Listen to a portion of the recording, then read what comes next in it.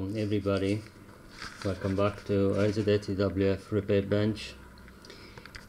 Here I have a PET, Commodore PET 2001N motherboard to be repaired, and this is a 4032, a PET 4032 that had basic 4 update in EEPROM, sometimes in its life or since the beginning, I don't know. This is a 1979 machine, and the owner sent me a garbage screen image, and I did power it up briefly, and I verified the voltages on the RAMs, and there is the plus 12 missing. So I powered off immediately because these RAMs need 3 power rails to work correctly, and actually the -5 is the most important, because if it's missing, the chips are more likely damaged instantly. So I verified on the plus 12 line, and there is a short to ground, which could be probably one of these capacitors, and I will try to remove the plus 12 capacitor and see if it's shorted indeed.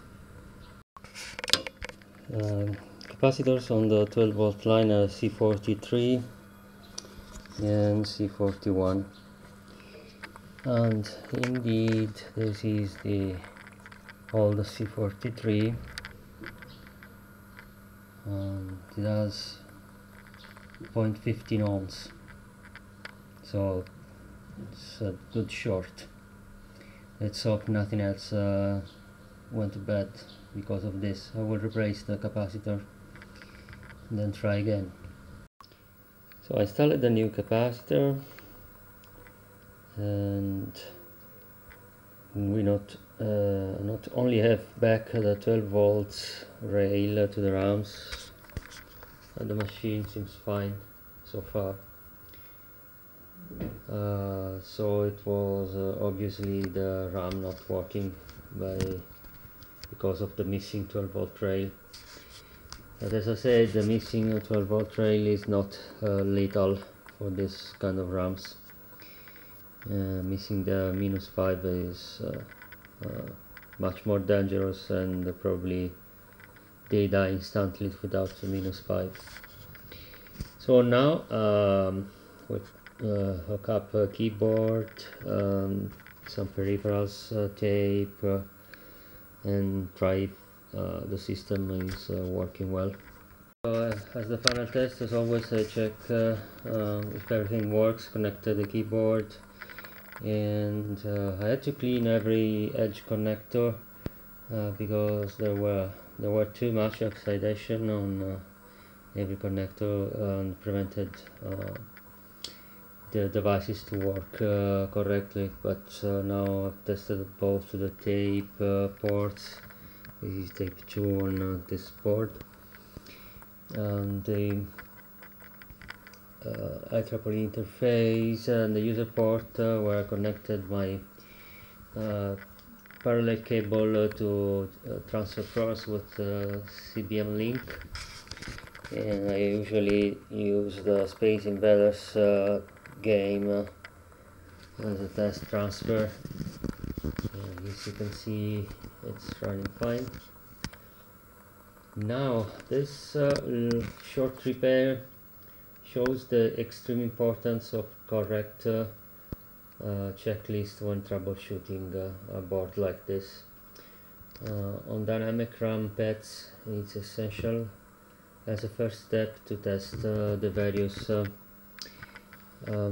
rails, and of course it's better if you check diodes and every capacitor for shorts, but the owner of this board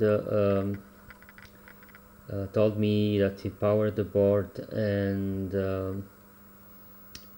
sent me pictures of the garbage screen. So I thought if there was a shorted tantalum, it would have smoked on the first place, but the 7812 regulator was going in a current limit, so the capacitor didn't smoke.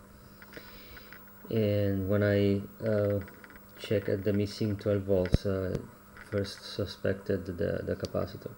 So this was this board had almost nothing, no electronic problems. It's running on the original components with a nice 6522 in ceramic case, but the power supply is always the first thing on every repair, so don't forget that. Hope you enjoyed this repair and thank you for watching.